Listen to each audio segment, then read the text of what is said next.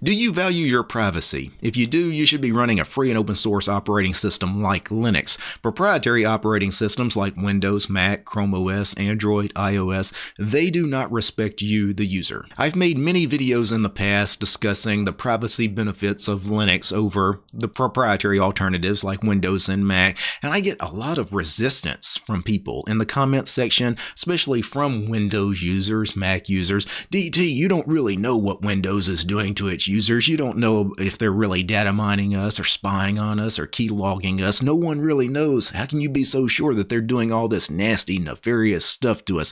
Well, yes, I guess I can't pinpoint exactly what they're doing to you because they're hiding it. But here's the thing. I can give you a bunch of real-world examples of how Linux greatly benefits you as far as privacy over the proprietary alternatives such as Windows and Mac. And that's what I'm going to discuss today. So let me show you some tangible benefits, some real-world benefits that you'll immediately spot. If you've ever used something like Microsoft Windows, I'm going to show you some stuff on Linux that will really make this click as how Linux respects you. So let me switch over to this virtual machine of Ubuntu. I'm using Ubuntu as an example here, but this could be any popular Linux distribution. I'm just using Ubuntu because Ubuntu is the most popular Linux desktop distribution.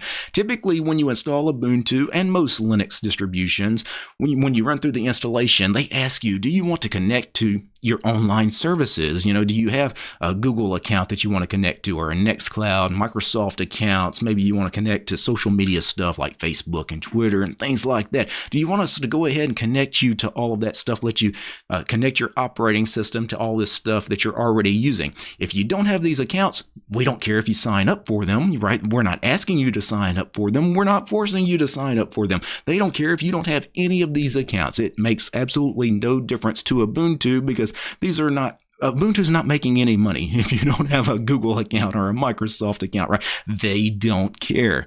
But if you've ever tried to install something like Android, you have to have a Gmail account, right, to connect to the Android operating system when you go get a new phone and register. You have to have a Gmail account. Even if you're not a Gmail user, you're going to have to create a Gmail account just to activate your phone. That's crazy. Same thing with Microsoft. You're running through these Windows installations. They want you to connect to all kinds of Microsoft accounts you didn't have before trying to install Windows, but Windows makes you set up those accounts. Why?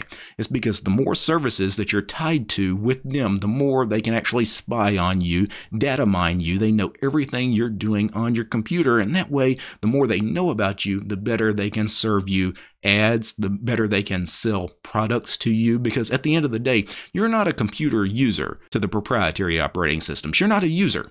You're the used. They're using you. And I know I can't be the only one that hates when these proprietary operating systems basically force me to sign up for these accounts that I don't want, because you know, as soon as they ask you that and they trap you into it, you know you're getting played. Everyone watching this knows that that is shady as hell, and no one should be forced into signing up for these kinds of accounts. Well, you don't have to worry about that on Linux. The other big way that Linux respects you and your privacy is the apps that are installed on Linux. If I go into the app menu here, the apps that are here, they're all privacy respecting. They don't track you in any way. All the apps on your Linux distributions, they're typically free and open source applications. So if they were doing anything scandalous to you, anybody can look at the code and could figure it out. You would know about it, right? Also, there's no crippleware here. There's no just bloatware. There's none of these trial software programs that are installed on Linux. One of the things I love when I install Linux is all of the applications that are installed,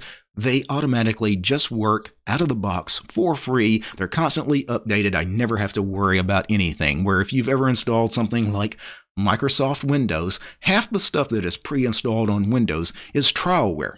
It's programs that are just going to work for a few days or a few weeks, and then you have to actually pay for the program or they stop working. So most of the stuff that's installed on Microsoft Windows is not really applications you're going to use long term. Most of it is stuff you didn't want anyway. Again, Microsoft is actually just trying to sell you stuff. Obviously, the reason they have this trialware stuff is because they get a cut of the money, right? They're trying, again, to use you. And if they can't get you to actually purchase software, sometimes in their software, they will include banners, pop-ups, advertisements of some kind. Sometimes they'll include ads in their start menus and things like that in the browsers, and Linux does not do any of this stuff. You're never going to be served these banner ads and pop-ups. You're never going to be annoyed with Linux because Linux being free and open source. If a Linux distribution treated you like this, well, you would just quit using that Linux distribution and move somewhere else. And Linux distributions know this. That's why none of them treat you the way Microsoft Windows treats its users. Microsoft Windows treats its users like that is because they know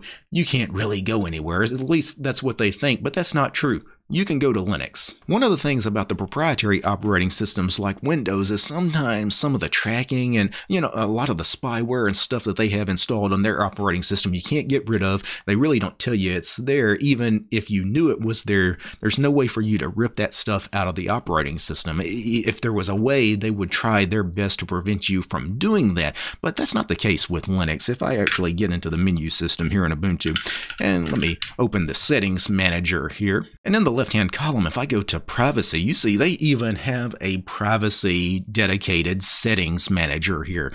For example, Ubuntu, by default, I'm sending crash reports back to Ubuntu to help the Ubuntu team improve on some of their development and things like that. But if I wanted to turn some of this stuff off, I could turn off the connectivity, location services. I don't have any enabled out of the box, but if I did, I could turn them off after enabling them.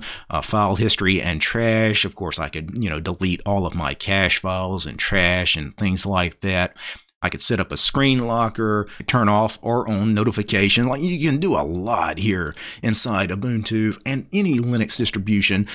Settings that are really not there for you guys that are using the proprietary alternatives. The other big privacy thing that Linux does that your proprietary operating systems typically don't let you do, or they try to prevent you from doing, is I can encrypt my drives on Linux. Like, if I wanted to install Ubuntu and actually have an encrypted drive, an encrypted file system, meaning it's password protected, if somebody stole my computer, stole my laptop, and tried to access information on that drive, they couldn't actually get into it without the password, the passkey, whatever's locking that device, because I can set up encryption, because Ubuntu doesn't care, right? Manjaro or whatever Linux distribution, Fedora, they don't care if you encrypt your drives because they're not trying to spy on you. They're not trying to read what you're doing on your devices anyway.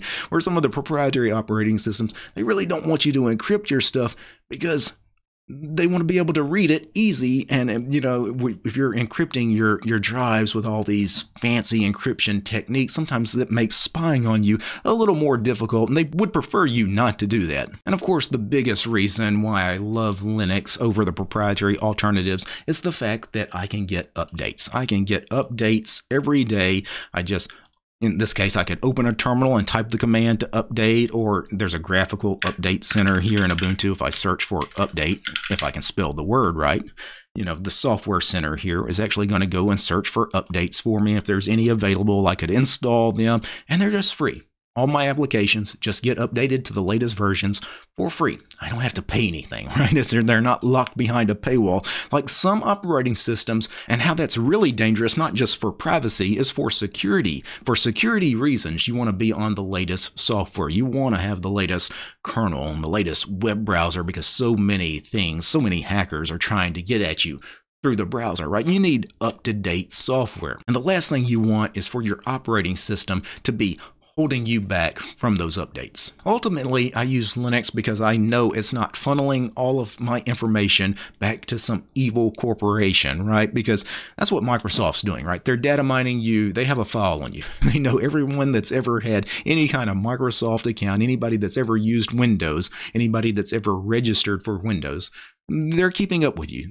You're a product to them. Same thing with Google. I know, especially in the open source community, a lot of people like to imagine that Google is our friend. They're not. If you have an Android phone and Gmail account and all these other Google accounts, trust me, you're being used by Google. You're a product to them. They have a file on you. Ultimately, I know some of the comments on this video, I'm going to get a lot of hate about I'm being paranoid, and if I didn't have anything to hide, why do I need to worry about privacy, yada, yada, yada? The same old tired arguments some of you guys have. But I showed you tangible examples, right? Because at the end of the day, do you want Candy Crush ads in your operating system?